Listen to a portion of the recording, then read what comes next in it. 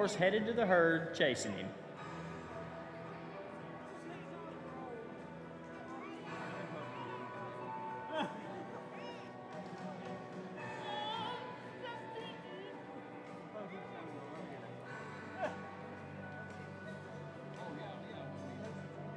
This man's got ice water in his veins. I've watched him ride down there too many times in pressure situations, a lot of money on the line, big runs already put up on the board, and him come out on top.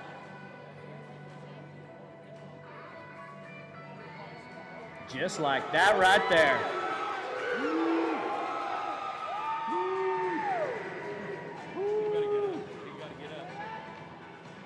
Thomas E. Hughes covering a lot of ground here in this arena and breaks this yellow cow down.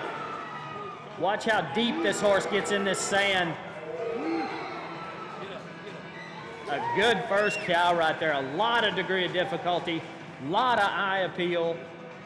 Oh, they can cover some ground.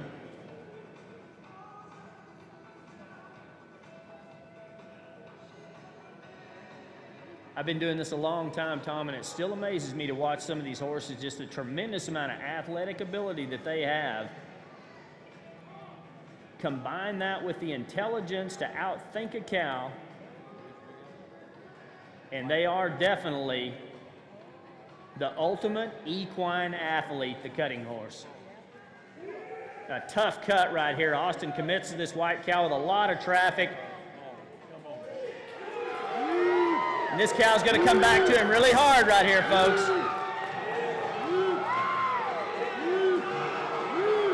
Look at him get eye to eye.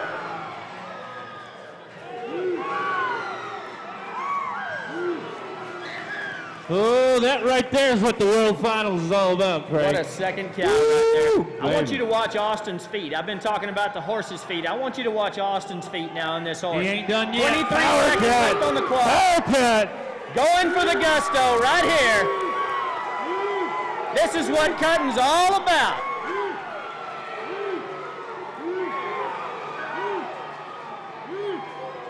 Nine seconds, guys. Bring him home here.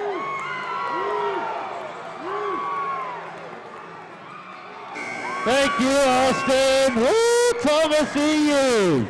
Owned by Don and Kathy Boone. And shown by Austin Shepard. Quite the night. I don't know about you, Tom. I'm already wore out. We got a lot of horses left to work yet. Man, oh man, we are What just a run. warming up. What a run.